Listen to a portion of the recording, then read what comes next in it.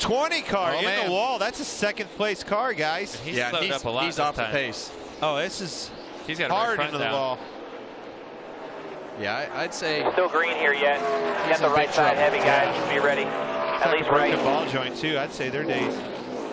Oh, they're the 19th in the wall. Down. Same thing. Right front, both right front. Something, guys. Pit road now.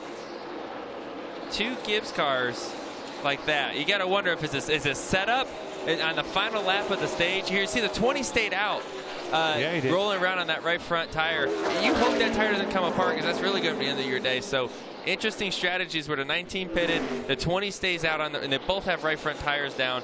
And here you see Tyler Reddick making it happen, getting that stage win. Tyler Reddick going to win the stage, had 0 problems, and has won stage 2, his 3rd stage win this season. How interesting. Within what, a half a lap? Oh, there it goes.